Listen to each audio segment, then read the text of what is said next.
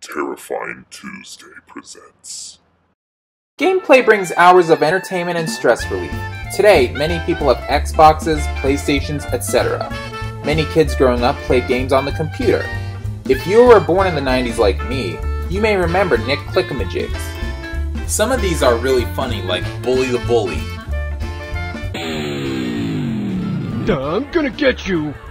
You can click on certain parts of his body to hurt him. Hey!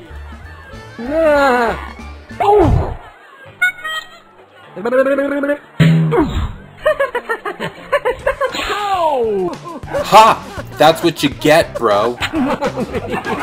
They were a great time, right? Wrong. It's time to go into the disturbing side of Nick Clickamajigs. No, I don't mean the scary lunch lady. I am talking about this living hell called Black Licorice. Here come the little trick-or-treaters. Aren't they adorable? Be sure to give them lots of their favorite caramel candies. Warning, whatever you do, don't stick these kids with that nasty old black licorice leftover from last Halloween. When the doorbell rings, we are introduced to 3 adorable trick-or-treaters.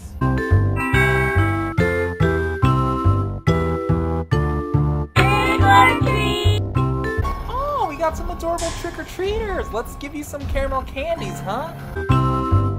Thanks. Thank you. Thanks. Thanks.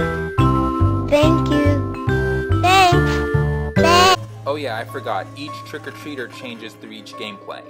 But watch what happens when you give them a piece of black licorice. Black licorice?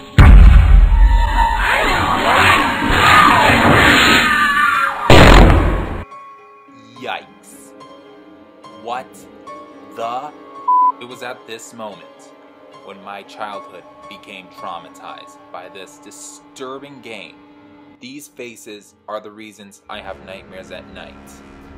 Every time I hear black licorice, these faces come up in my head. Hey, there's a fun fact. Did you know that you can email this to your friend? At this part, there is no black licorice pieces. So, you think nothing can scare you, right? Well, I was dead wrong. Thanks. Thank you. Thank you. Oh yeah, I almost forgot.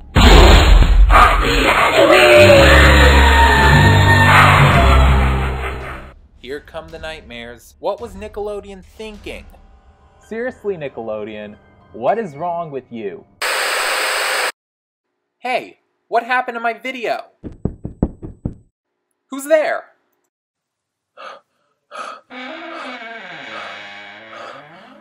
Hello?